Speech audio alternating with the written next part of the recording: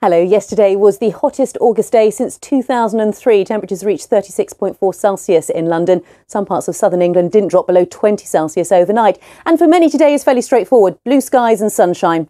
Not for all. There are some cloudier areas, one of which is across northeast England. We've got some cloud feeding in from off the North Sea. This is the earlier satellite picture.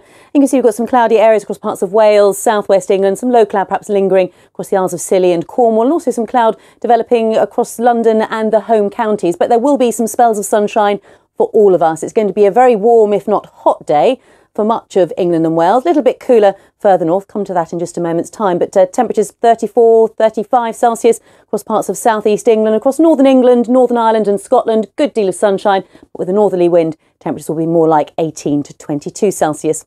Overnight, this cloud in the North Sea will tend to push its way further westwards. The cloud base will lower, some misty, murky conditions, a few showers developing through parts of North Wales, the Midlands and northern England. For England and Wales, another warm, muggy night. Temperatures across southern counties, again, not much lower than 20 Celsius. It will be fresher across Scotland, Northern Ireland and the far north of England.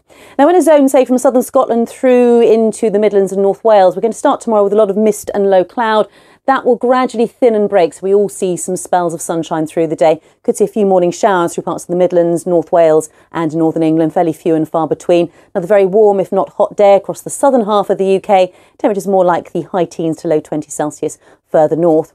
Now, as we go into next week, for many places across England and Wales, we're going to keep that heat, and also low pressure starts to become a more dominant feature. And this creates a perfect recipe for thunderstorms. So through next week, across all of the UK, there is a risk that we will see some of these thunderstorms. Where we catch them, they could bring a lot of rain in just a short amount of time, but the daily detail is likely to change. So stay up to date with the forecast here on the television or online. Bye-bye.